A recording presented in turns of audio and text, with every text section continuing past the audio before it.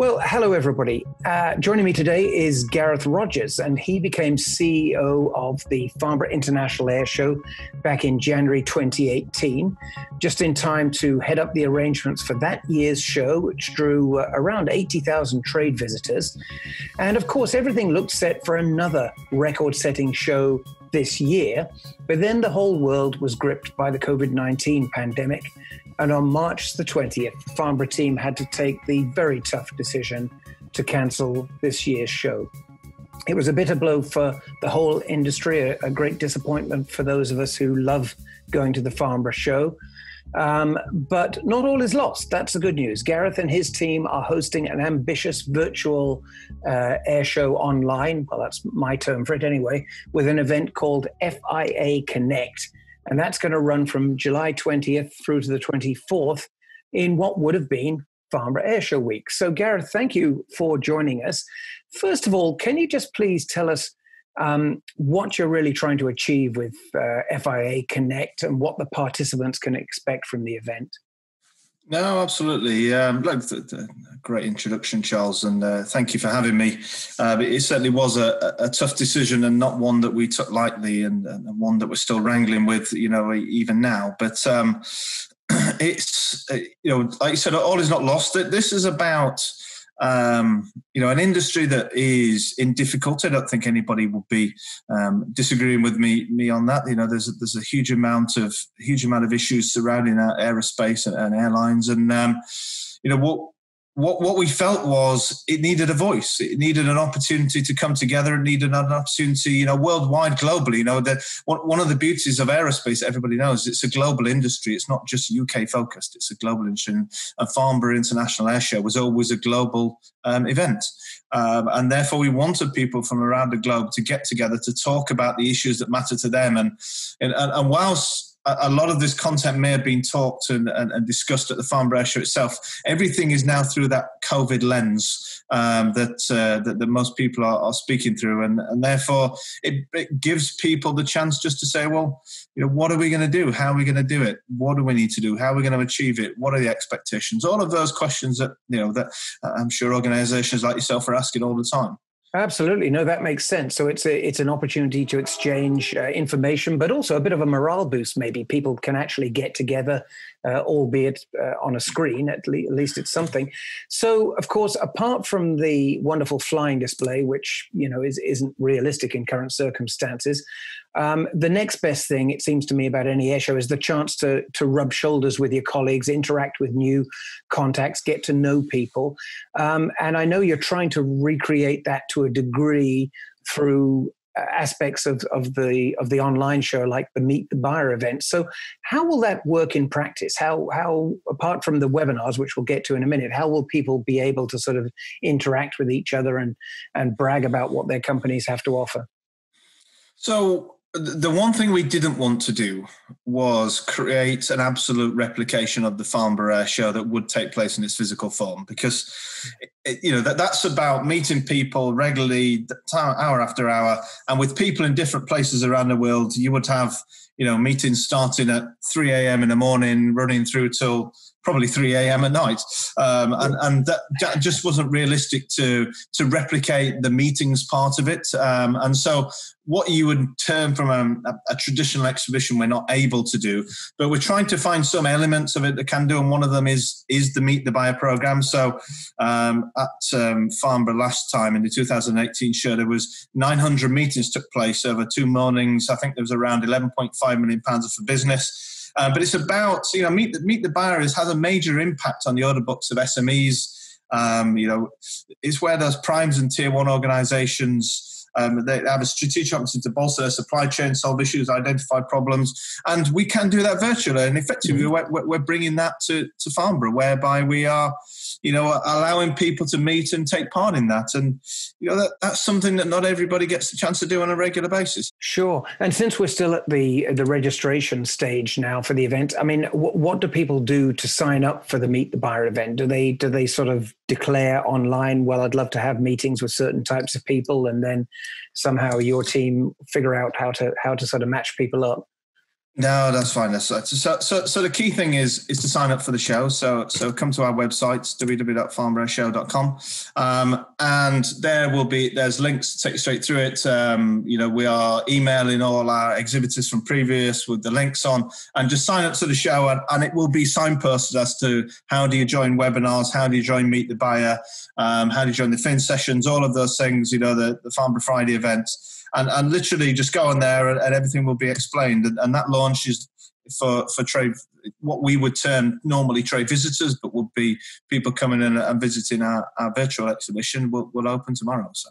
Good point. Now, you touched on Farnborough Friday there. I know that's always been a particularly important aspect of the show, an opportunity to engage with, the next generation of aviation professionals.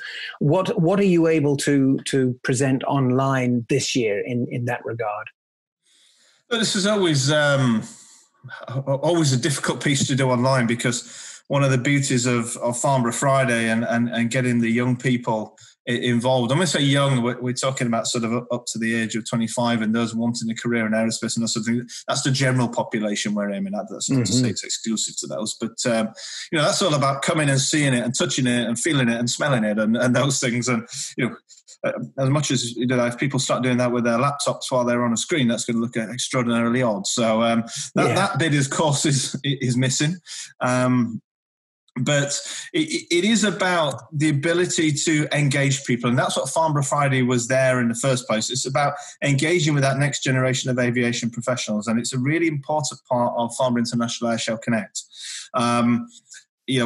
We knew it's a global industry and there's a skills gap there, and that young people aren't necessarily as engaged as we would want them to be with the amazing career opportunities that aerospace offers.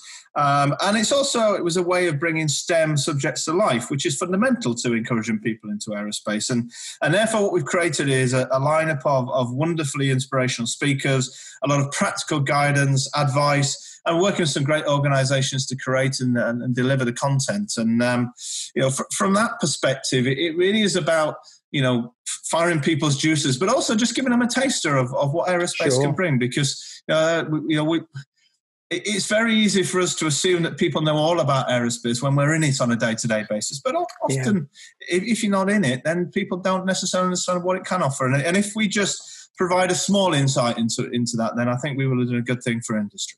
Yeah, no, that's a good point. Now, talking about the state of the industry, obviously it's a critical time for aerospace, really quite a serious crisis. There's no point sugarcoating it. And of course, the UK Trade Association, ADS, is at the forefront of efforts to help companies pull through this. So how will ADS's role be reflected in this FIA Connect event? Because I understand ADS is essentially your parent company, or at least is involved in the running of the show. Yes, absolutely. ADS are our parent company, and we're very proud to have them as our parent company. The insight and knowledge that they bring to our show is valuable and invaluable. Mm-hmm. It's probably a better description of it. And, naturally, as they would do on a normal Farnborough, they will play a major part in FIA Connect, and we're working closely with those colleagues. They're running a very busy program of events. For example, there's to be Defence Growth Partnership, Aerospace Growth Partnership conferences, but also there's going to be a Women in Defence and a Women in Aerospace conferences as well, which I think is really important to continue the great work that they've been doing in those areas, because we can't let that fold in the current crisis. We're going to keep beating the drum and banging the drum in these areas. And it's something that we're very proud of. And we see ourselves at Farnborough International as part of ADS. And whilst we are a separate company that runs the air show, we're part of that family, and it's important that we work with them and we showcase what they're able to do. And they're also, I guess, finally using it as an opportunity to articulate a way forward for industry and to lead that engagement with the UK government, which, as you know, is absolutely critical in order to bring the aerospace industry back from the crisis it's facing at the moment. Fair enough. That makes sense. Now, looking at the program for the online webinars and conferences, I see that urban air mobility is quite a prominent feature. And you're actually going to be staging what I suppose we could call the second edition of your Global Urban Air Summit. I went to the first one. I thought it was fantastic. Why do you feel that this urban air mobility sector is so important? And would you expect to see it being a bigger aspect of future shows once we're back to real life again with air shows? Yeah, I mean, we're absolutely delighted with the first Global Air Summit, and thank you for your kind words, about what you felt about it. I thought it was a great event, and it was a great opportunity to discuss the reality of how new technology in this area will operate. We're very proud of our association with innovation. We've always tried to have Farnborough first. It's the home of pioneering spirit, and it's our intention to constantly try and be at the forefront of conversations about where the global industry is heading. And whilst there's clearly some major issues facing the aerospace industry that sit outside urban air, but we also can't forget what else is going on, and urban air is part of this. And we firmly believe in our intention to continue to bring it about a greater understanding and how future flight will operate. And, how are we going to do that? What are we going to do? We've got, some really interesting and relevant content for our audience, and the ability to make connections and secure future investment from around the world. The US Air Force's agility primes are seeking international partners, in particular, yes. The UK eVTOL companies who have what they would call birds in the air to work with them. There is so much going on in this area. I think last week NASA announced a new, AIN partnership strategy, targeting broader international participation. And, the Future Flight Challenge, Gary Cutts was talking about, where the UK was looking at involving other non-UK companies in terms of participating in UK government-funded projects to faster investment. It seems to me we can say this will be the first sort of true full-blown air show to have been held online. Loads of people have had webinars and conferences and association meetings, but I think this is probably the first full-blown online air show, which is actually quite exciting. And we're excited. Look, I'm not going to pretend for one moment it would replace Farnborough. No. We don't want it to.